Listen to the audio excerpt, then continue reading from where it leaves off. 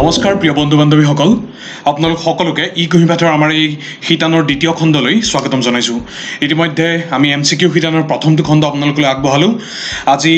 আমি কন্টিনিউ কৰিব বিচাৰিছো প্ৰথম খণ্ডত আমি 6টা এমসিকিউ কভাৰ কৰিছিলো এক্সপ্লেনেশ্যনৰ সৈতে আমি দ্বিতীয় খণ্ডত আজি সৰ্বমুঠ 10টা নতুন এমসিকিউ আৰু তাৰ লগত জড়িত যিসমূহ এক্সপ্লেনেশ্যন হে কভাৰ কৰিবলৈ যত্ন কৰিম প্ৰথমটো খণ্ডৰ দৰে এইটো খণ্ড আপোনালোকৰ বাবে প্ৰস্তুত কৰি উলিয়াইছে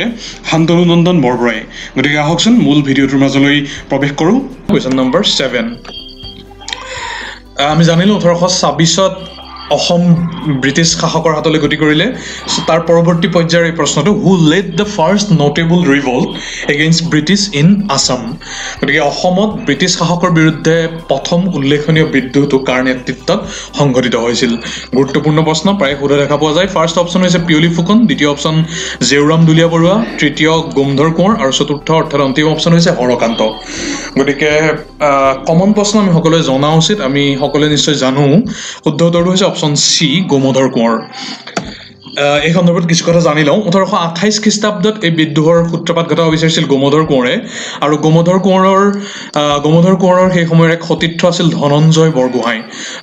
বৰগোহাঁই যদিও নামটো ইমান জনপ্ৰিয় নহয় অসম বুৰঞ্জীৰ প্ৰেক্ষাপটত কিন্তু অত্যন্ত সিগনিফিকেন্ট এটা নাম ধনঞ্জয় বৰগোহাঁই আৰু গোমধৰ কোঁৱৰ দুইগৰাকীয়ে মিলি প্ৰথম আসামিজ ৰিভল্ট প্ৰথম অসমীয়া বিদ্ৰোহৰ তেওঁলোকে সূচনা কৰিব বিচাৰিছিল ব্ৰিটিছৰ বিপক্ষে কিন্তু তেওঁলোক সম্পূৰ্ণৰূপে সফল কাম নহল কিয়নো ব্ৰিটিছ শাসকসকল অৱগত হল তাৰ বিৰুদ্ধে আৰু তাৰ ফলশ্ৰুতিত দুইগৰাকীকে শাস্তি বিহিলে কি শাস্তি বিহিছিল গোমধৰ কোঁৱৰক 7 বছৰৰ কাৰাদণ্ড 7 year of prison গোমধৰ কোঁৱৰক শাস্তি বিহা হৈছিল আৰু ধনঞ্জয় বৰগোহাঁইক ফাঁসিৰ শাস্তি দিয়া হৈছিল কিন্তু ফাঁসিৰ শাস্তি দিয়াৰ পূৰ্বে ধনঞ্জয় বৰগোহাঁই মটক কিংডমলৈ অৰ্থাৎ মটক ৰাজ্যলৈ পলাই যাবৰ বাবে সক্ষম হৈছিল আৰু তেনেদৰে যদিও ফাঁসিৰ ঘোষণা কৰা হৈছিল কিন্তু ব্ৰিটিছসকলে ফাঁসি কাঠত ওলমাবৰ বাবে সক্ষম হোৱা নাছিল গতিকে গুৰুত্বপূৰ্ণ প্ৰশ্ন প্ৰথম অসমীয়া বিদ্ৰোহ ব্ৰিটিছৰ বিপক্ষে কেতিয়া সংঘটিত হৈছিল 1828ত আৰু কাৰ নেতৃত্বত গোমধৰ কোঁৱৰ আৰু ধনঞ্জয় বৰগোহাঁইৰ নেতৃত্বত গতিকে ধনঞ্জয় বৰগোহাঁইৰ লগত জড়িত এটা পৰৱৰ্তী প্ৰশ্ন আছে question number 8 when were Piyali Phukan and জেউৰাম Duliya Barua hanged to death Piyali Phukan আৰু জেউৰাম দুলীয়া বৰুৱাক কেতিয়া ফাঁসি কাঠত ওলমোৱা হৈছিল কেতিয়া ওলমোৱা হৈছিল কিয় ওলমোৱা হৈছিল আৰু ধনঞ্জয় বৰগোহাঁইৰ এই গোটেই ঘটনাটোৰ লগত কিদৰে জড়িত হৈ আছিল এই সন্দৰ্ভত আমি আলোচনা কৰিম প্ৰথমে অপচনখিনি চাই লওঁ 1828 1830 1857 1893 গতিকে ফাৰ্ষ্ট অপচনটো ইতিমধ্যে আমি দেখিছো যে 1828ত বিদ্ৰোহৰ সূচনা কৰিব বিচাৰিছিল গতিকে সেইটো আমি প্ৰায় এলিমিনেট কৰিব পৰা নিচিনাই বাকি থাকিল তিনিটা অপচন 1830 57 আৰু 93 শুদ্ধ উত্তৰটো নিশ্চয় আপোনালোকে ভাবিছে 1830 is the correct answer আমি তাৰিখটো উল্লেখ কৰিব বিচাৰিছো কিয়নো ইতিমধ্যে পূৰ্বৰ দুই এটা এক্সামত অহা দেখা পোৱা গৈছে যে পিয়লি ফুকনক 1830 চনৰ কোন তাৰিখত ফাঁসি দিয়া হৈছিল জুলাই 26 1830 গতিকে পিয়লি ফুকন আৰু জেউৰাম দুলীয়া বৰুৱাক কেতিয়া ফাঁসি দিয়া হৈছিল 1830 চনৰ জুলাই 26 তাৰিখে কাৰণটো কি হেতু আমি জানি লওঁ ধনঞ্জয় বৰগোহাঁই যেতিয়া মটক কিংডমলৈ পলাই গল তাত তেওঁ কি কৰিলে হৰকান্ত আৰু হৰনাথ নামৰ তেওঁৰ দুজন সন্তান আছিল দুইজন পুত্ৰ তেওঁৰ জোৱাইক আছিল জেউৰাম দুলীয়া বৰুৱা আৰু পিয়লি ফুকন এই আটাইকেইজনৰ লগত লগ হৈ তেওঁ এটা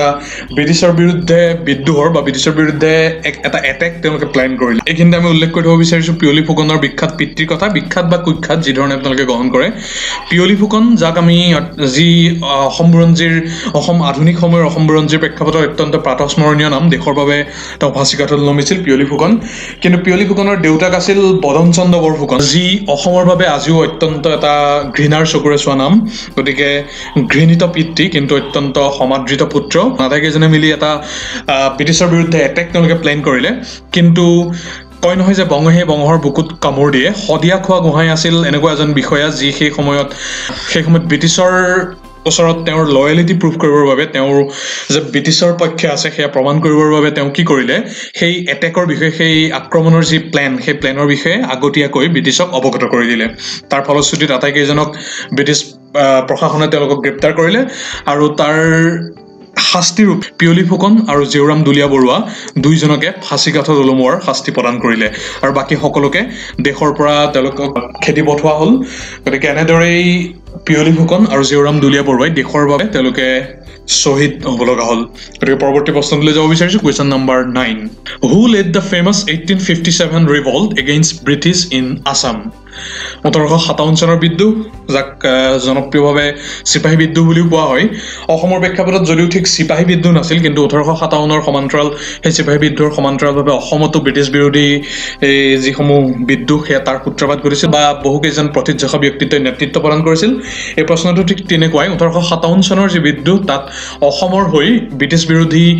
এই বিদ্ৰোহত কোনে নেতৃত্ব প্ৰদান কৰিছিল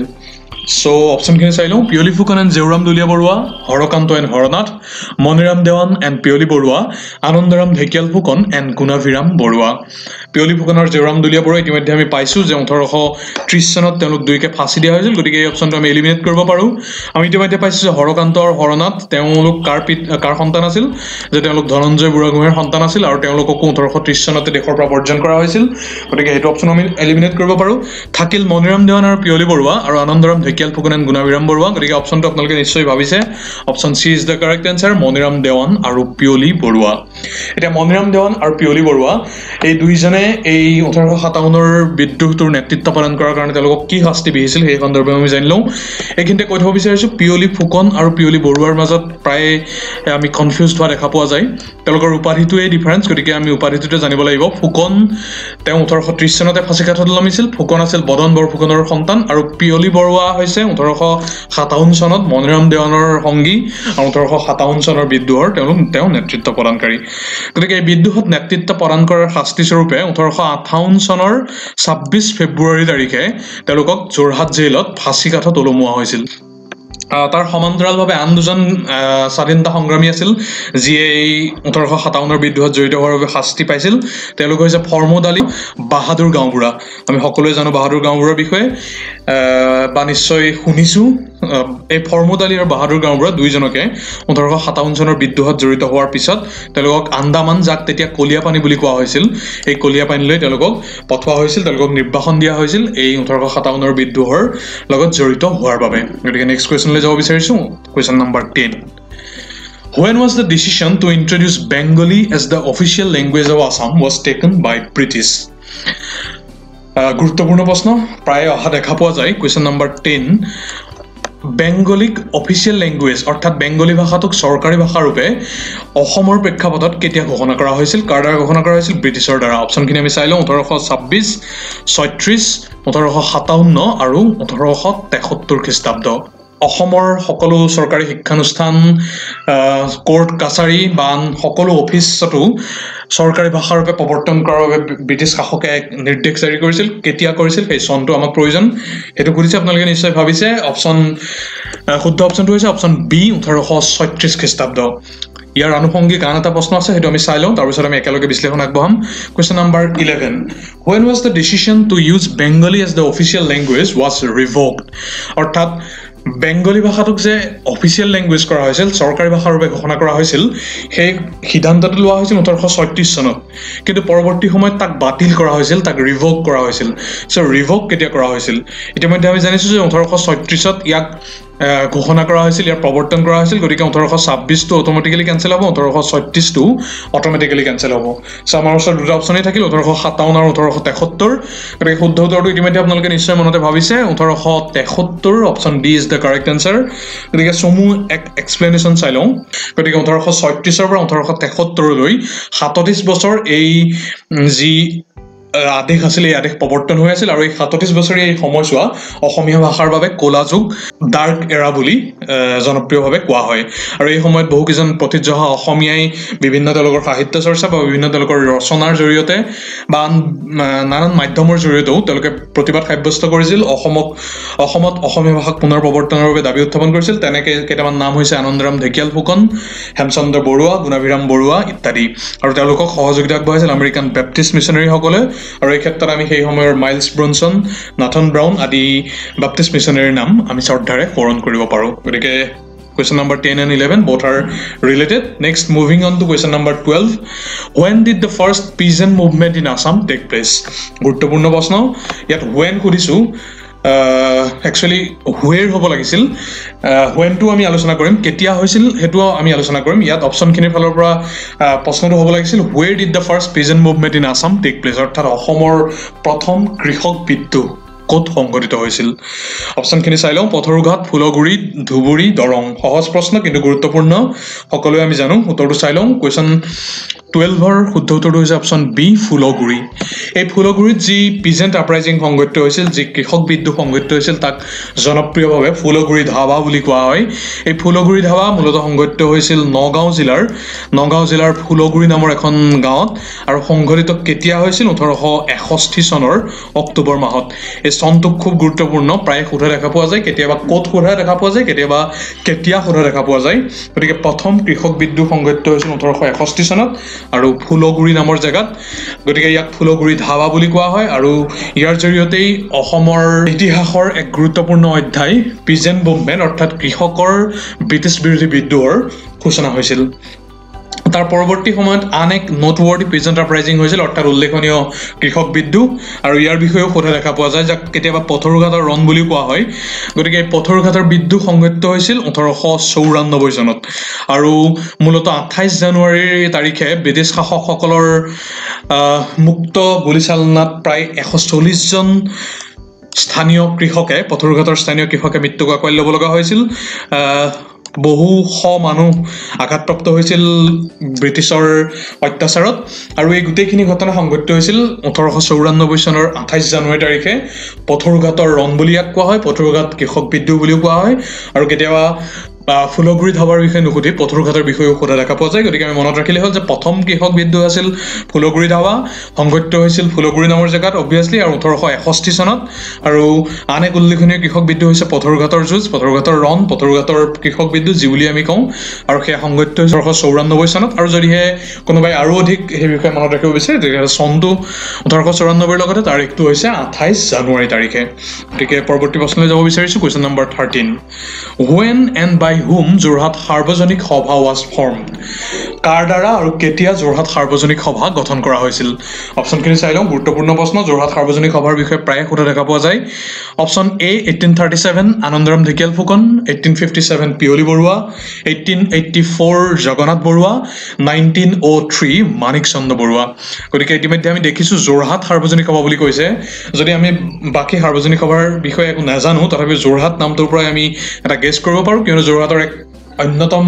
অগ্ৰণী শিক্ষানুষ্ঠান হৈছে যোৰহাট জগন্নাথ বৰুৱা কলেজ আৰু জগন্নাথ বৰুৱা যাৰ নামেৰে সেই জগন্নাথ বৰুৱা কলেজ বা জেবি কলেজখন নামাকৰণ কৰা হৈছে তেওঁৱে আছিল যোৰহাট সাৰ্বজনিক সভাৰ প্ৰতিষ্ঠাতা আৰু 1884 চনত তেওঁ সেই যোৰহাট সাৰ্বজনিক সভাৰ গঠন কৰিছিল গতিকে option C is the correct answer 1884ত গঠন হৈছিল আৰু জগন্নাথ বৰুৱাই গঠন কৰিছিল যোৰহাট সাৰ্বজনিক সভা ৰাজনৈতিক ক্ষেত্ৰৰ পৰা গঠন হোৱা প্ৰথম অগ্ৰণী অনুষ্ঠান হিচাপে অসমৰ প্ৰেক্ষাপটত বা উজনি অসমৰ প্ৰেক্ষাপটত যোৰহাট সাৰ্বজনিক সভা বিশ্বাস কৰা হয় গতিকে যোৰহাট সাৰ্বজনিক সভাৰ গঠন আছিল অসমৰ ক্ষেত্ৰত অসমৰ ৰাজনৈতিক ক্ষেত্ৰখনৰ বাবে এক অন্যতম যুগান্তকাৰী পদক্ষেপ Next question to sound 14 question number 14 when was Assam Association formed by Manik Chandra Borua আন এক অগ্ৰণী ব্যক্তিত্ব 19 শতিকাৰ শেষৰ ফালে বা 20 শতিকাৰ প্ৰাৰম্ভতে তেওঁ যথেষ্টখিনি অসমৰ বাবে সেৱা আগবঢ়াই গৈছে আৰু তেনে এক পদক্ষেপে আছিল আসাম এছ'চিয়েশ্যনৰ গঠন কেতিয়াবা সোধা দেখা পোৱা যায় যে আসাম এছ'চিয়েশ্যন কোনে ফৰ্ম কৰিছিল সেইটো উত্তৰটো হ'ব তেতিয়া মানিক চন্দ্ৰ বৰুৱা এইটো প্ৰশ্ন আমি সুধিছোঁ কেতিয়া ফৰ্ম কৰা হৈছিল সো অপচনখিনি চাই লওঁ 1884 1903 1916 আৰু 1917 AD গতিকে শুদ্ধ উত্তৰটো ইতিমধ্যে ভাবিছে আপোনালোকে নিশ্চয় option B 1903 is the correct answer 1903 চনত ইয়াৰ গঠন হোৱাৰ পিছত ইয়াৰ প্ৰথম যিখন অধিৱেশন সেই প্ৰথম অধিৱেশনখন ক'ত হৈছিল ডিব্ৰুগড়ত হৈছিল আৰু কেতিয়া হৈছিল 1905 চনত অৰ্থাৎ গঠনৰ ঠিক 2 বছৰ পিছতেই 1905 চনত এই আসাম এছ'চিয়েশ্যন বা অসম এছ'চিয়েশ্যনৰ প্ৰথম সভা অনুষ্ঠিত হৈছিল ডিব্ৰুগড় চহৰত আৰু সেই ডিব্ৰুগড় চহৰত অনুষ্ঠিত হোৱা প্ৰথম অধিৱেশনতেই ৰজা প্ৰভাত চন্দ্ৰ বৰুৱাক সভাপতি হিচাপে জগন্নাথ বৰুৱাক ভাইচ প্ৰেসিডেন্ট হিচাপে আৰু মানিক চন্দ্ৰ বৰুৱাক জিএছ অৰ্থাৎ সাধাৰণ সম্পাদক হিচাপে গঠন কৰি অসম এছ'চিয়েশ্যনৰ প্ৰথম আনুষ্ঠানিক সমিতিখন গঠন কৰা হৈছিল গতিকে কোৱেশ্চন নম্বৰ 14 আসাম এছ'চিয়েশ্যনৰ গঠন কেতিয়া হৈছিল 1903 চনত আৰু কাৰ দ্বাৰা গঠন হৈছিল মানিক চন্দ্ৰ বৰুৱাৰ দ্বাৰা আৰু অসম এছ'চিয়েশ্যনৰ কেতিয়াবা হয়তো সুধি দিব পাৰে যে অসম এছ'চিয়েশ্যনৰ আনুষ্ঠানিক সমিতিৰ প্ৰথম সভাপতি কোন আছিল ৰজা প্ৰভাত চন্দ্ৰ বৰুৱা প্ৰথম উপসভাপতি জগন্নাথ বৰুৱা আৰু প্ৰথম সম্পাদক আছিল মানিক চন্দ্ৰ বৰুৱা পোৱা গতিকে moving on two next question question number 15 When was Assam Chhatra Sanmilan formed? Assam ছাত্ৰ সন্মিলন অত্যন্ত অসমৰ ষ্টুডেণ্ট এক্টিভিজমৰ বা অসমৰ ছাত্ৰ ৰাজনীতিৰ ক্ষেত্ৰখনৰ অগ্ৰণী অনুষ্ঠান তাৰ গঠন কেতিয়া হৈছিল সেই সন্দৰ্ভত কোৱেশ্চনটো আছে অপচনখিনি চাই লওঁ 1914 15 16 17 ক্ৰমাগত চাৰিটা বৰ্ষক অপচন হিচাপে ৰখা হৈছে অসম ছাত্ৰ সন্মিলনৰ গঠন কেতিয়া হৈছিল গতিকে শুদ্ধ উত্তৰটো চাওঁ আমি option C 1916 is the correct answer Assam ছাত্ৰ সন্মিলনক বিশ্বাস কৰা হয় যে অসম ছাত্ৰ সন্মিলনেই আছিল অসমৰ প্ৰথম ছাত্ৰ সংগঠন first official student organisation of Assam আৰু ইয়াৰ প্ৰথম সেশনটো গুৱাহাটীত অনুষ্ঠিত হৈছিল আৰু অসমৰ অগ্ৰণী ব্যক্তিত্ব সেই সময়ৰে হওক বা বৰ্তমান সময়ৰ অসমৰ এক অন্যতম জনপ্ৰিয় প্ৰতিষ্ঠা প্ৰথমস্মৰণীয় নাম লক্ষ্মীনাথ বেজবৰুৱাই অসম ছাত্ৰ সন্মিলনৰ 1916 চনত গঠন হোৱাৰ পিছত যি প্ৰথম অধিৱেশন অনুষ্ঠিত হৈছিল গুৱাহাটীত সেই গুৱাহাটীৰ প্ৰথম অধিৱেশনৰ সভাপতিত্ব কৰিছিল অসম ছাত্ৰ সন্মিলনৰ গঠন অসমৰ ষ্টুডেণ্ট এক্টিভিজমৰ হিষ্ট্ৰীত অন্যতম এক যুগান্তকাৰী সময় আৰু 2016 চনত অসমত ছাত্ৰ সংগঠন গঠনৰ শতবাৰ্ষিকী অনুষ্ঠান ইতিমধ্যে ধুমধামেৰে অসমৰ ভিন্ন প্ৰান্তত অনুষ্ঠিত হৈ গৈছে গতিকে আমি মনত ৰাখিব লাগিব 1916 চনত অসম ছাত্ৰ সন্মিলন গঠন হৈছিল ই আছিল first student organisation of Assam হেবুলি বিশ্বাস কৰা হয় আৰু ইয়াৰ প্ৰথম অধিৱেশনৰ সভাপতিত্ব কৰিছিল লক্ষ্মীনাথ বেজবৰুৱাই অনুষ্ঠিত হৈছিল গুৱাহাটীত প্ৰথম অধিৱেশন moving on two next question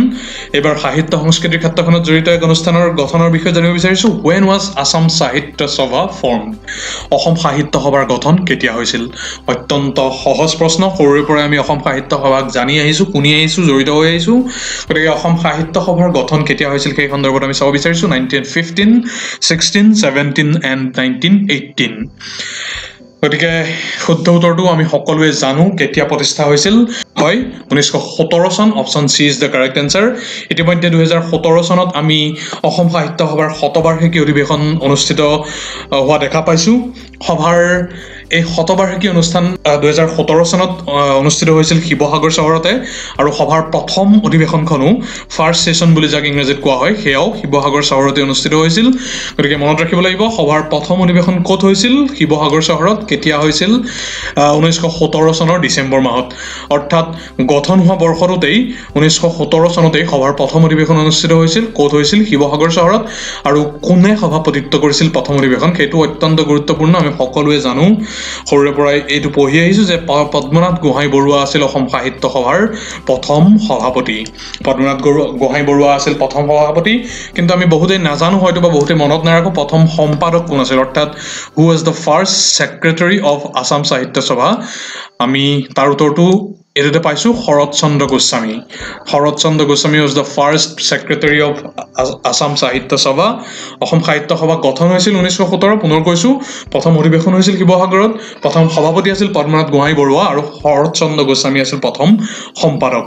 এতিয়া সভাৰ মূল যি কাৰ্যালয় সেই কাৰ্যালয় ক'ত আছে বা ইয়াৰ হেড অফিচ ক'ত আছে সেইটো জানিব বিচাৰিছো সেই হেড অফিচটো আমি সকলোৱে জানো যোৰহাটত আছে আৰু তাৰ নামটো হৈছে চন্দ্ৰকান্ত সন্দিকৈ ভৱন চন্দ্ৰকান্ত সন্দিকৈ নামত উৎসৰ্গা হোৱা এই ভৱন যোৰহাটত আছে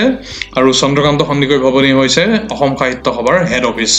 আৰু অসম সাহিত্য সভাৰ প্ৰথমজন কোন সভাপতি আছিল সেই সন্দৰ্ভত আমি জানিলো বৰ্তমানৰ জন কোন সেই সন্দৰ্ভত আমি জানিলো কুলধৰ শইকীয়া